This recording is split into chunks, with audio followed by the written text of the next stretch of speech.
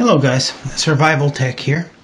Hey, today I wanted to show you the Mobilinkd Bluetooth TNC with my Woksung KG819 and the Samsung Galaxy hardcover.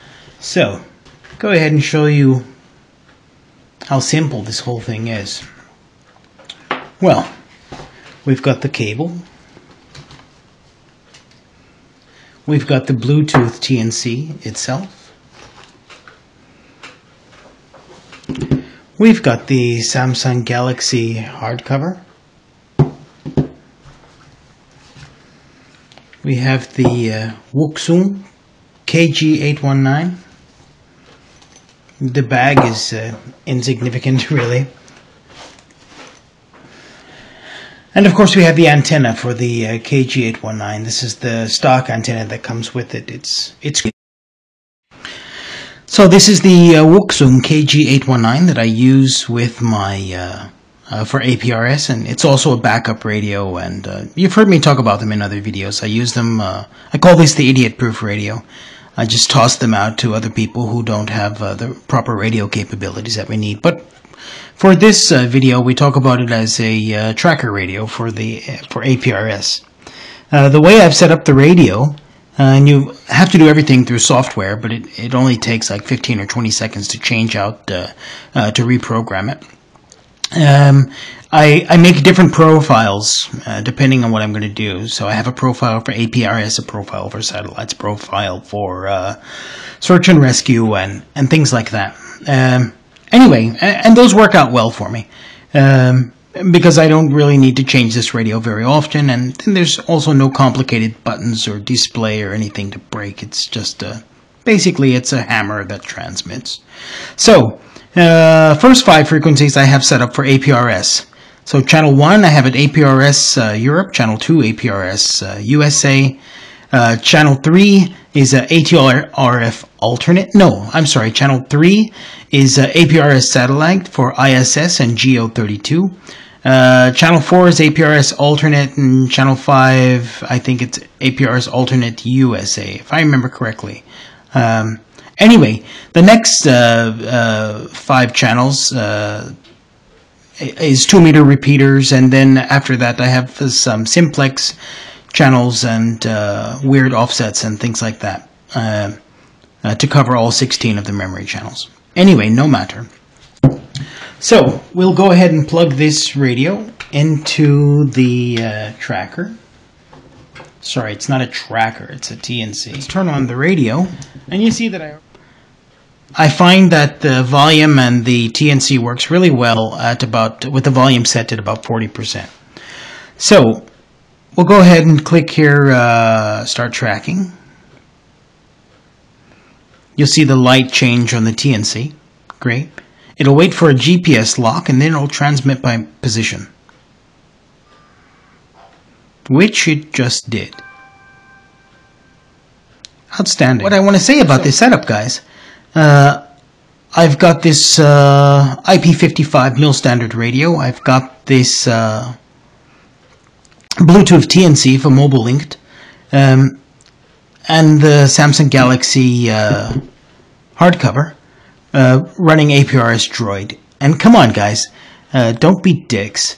Buy the APRS Droid from the Google Market. The guy makes it for free, you know. And although you can get it for free from the website, I mean, support the developer. Let the guy make a little bit of money, and he'll put more resources into it, I'm sure. It's that simple. Anyway, back to the point. This is my tracker setup. I hate to call it a tracker. I don't have another word. Look, with the same functionality, for example, let's say that you were buying the Kenwood TH D7 II.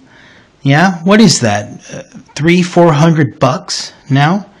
So I used an old phone, my son's old phone, 50 bucks on the TNC, 60 bucks on the radio, and 4 bucks for the software.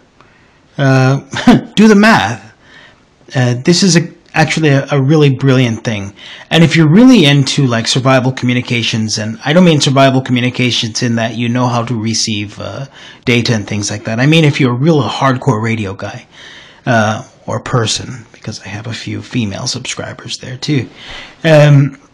If you're a real hardcore radio person, you know, and you're into amateur radio and you're into developing your skills and things like that, APRS is one of the things that's absolute plus. Yeah? Get into it, learn from it. You learn indirectly. When you're doing the APRS, you'll indirectly learn about your radios, your cables, you know, interacting with other hams indirectly. Yeah? And it's all about the learning. So this is my setup.